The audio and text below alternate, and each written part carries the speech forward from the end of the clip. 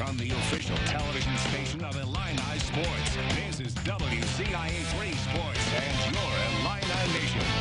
Illinois basketball drops out of the rankings today. The Illini are still receiving votes, but after 4 straight losses, not a surprise, they're no longer in the top 25. Regardless how this year plays out, the future looks bright with the second-ranked recruiting class in the Big Ten.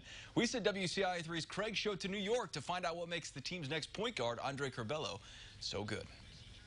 When Brad Underwood took over at Illinois, they made the state of New York a priority from the get-go. First, it was Alan Griffin at Stepinac, then Kofi Cockburn at Christ the King in Queens. Now, most recently, Andre Curbelo here at Long Island Lutheran.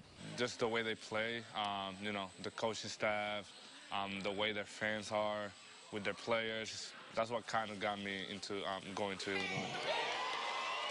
The Illini offered Curbelo during his sophomore year in 2018. Since then, he's taken off and become one of the best and probably most underrated point guards in the country. He's underrated, underappreciated, everything under he is, but he just wins. Like I told him, he wins. He gets the job done. Every big game we've had since he's been here, he's taken care of business, and he's done it in some cool fashion as well. While averaging about 18 points, 7 rebounds, 7 assists, and 5 steals per game, Curbelo can do it all. He could easily go off for 20 or more points in any game he wanted, but the 6-foot guard prefers assists over anything.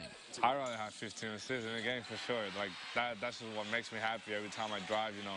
I throw a lob to Zed or to Drisa or pass it to the corner for a 3. That makes me feel better, and it brings me more joy. Sometimes his court vision is almost too good, and he catches his teammates off guard when he sends a pass their way. I can see the entire floor. Sometimes my teammates, they come up to me and be like, yo, you have to look at me.